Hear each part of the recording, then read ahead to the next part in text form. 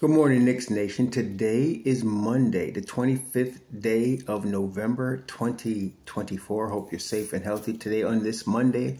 Hope you enjoyed your weekend. I hope your family is safe and healthy and that you all enjoyed your weekend together. Blessings upon those that work in the healthcare field, that work along with first responders who every day are trying their best to save life.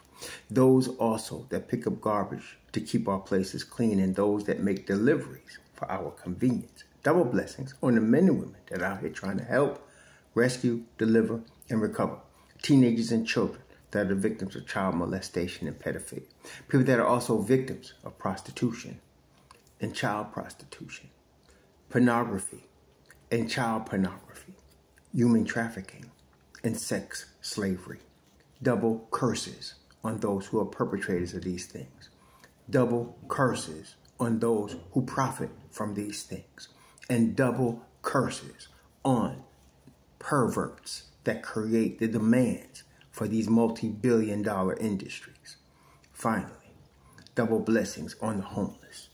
Nearly 600,000 men, women, children, families, senior citizens, veterans, homeless in the United States of America, and millions around the world in similar or worse conditions. Blessings upon them, for theirs is the kingdom.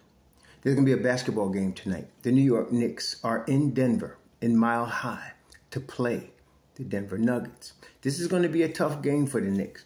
Now, a couple of things we can count on. Number one, a Tom Thibodeau coach team always studies the film of the previous game, especially when they lost, to find out what they can do better. Number two, you're not going to get two bad games in a row from Karl-Anthony Towns. The thing is that he is now questionable with a contusion apparently on his calf. So we don't know if he's going to play today. Number three, Sims, that is Jericho Sims, was plus 19 Saturday night against Utah. This is good because now he's playing defense. It's not like Jericho's going to score 20 and get 20 rebounds, but he's going to play positive, good defense. Now, this is going to be against the three-time most valuable player, Nikola Jokic, the Joker, who is going to give anyone a hard time. So we don't know if Gato is going to play today. If he is, that will help the Knicks a lot. We would use him. But if he does, he's not going to have a second game like he had against Utah. You're also going to get a better game in terms of energy-wise out of the whole Knicks team. But then again, they're playing in altitude again today. So this is going to be a tough game for the Knicks. I'm not sure if we're going to get Deuce back today. I don't think we're going to get Precious today. But I'm hoping we get some positive news in terms of him being able to practice. If he's able to practice today, you can expect him to play Wednesday when they play Dallas, which is going to be another important game for the Knicks. Right now, Knicks are 9-7. They're 6-4 over their last 10. And so even with all of these injuries to key pieces of the rotation, Tom Thibodeau's holding it together, with this team. You expect Jalen Brunson, Josh Hart's going to come with the energy that he always comes with. And then, of course, Mikal Bridges he struggled Utah, but then again, the whole team struggled against Utah. So we're expecting Bridges to come back and play better. Now, OG Anunoby can't play much better. OG Anunoby's been on a tear recently. He was tired. He got beat backdoor a couple of times against Larry Market in Utah. I don't expect that to happen tonight. So it's going to be a tough game, especially the Knicks again missing Precious. Deuce is still questionable. Thibodeau said on Saturday before the game, even though Deuce was out, that he's close, that he's moving better, but he's just not quite there yet. So I'm hoping the 2 days rest he got between Saturday and today will help him be prepared. He went out and he was shooting. He's obviously been shooting. So, but there's nothing like actually shooting in a game.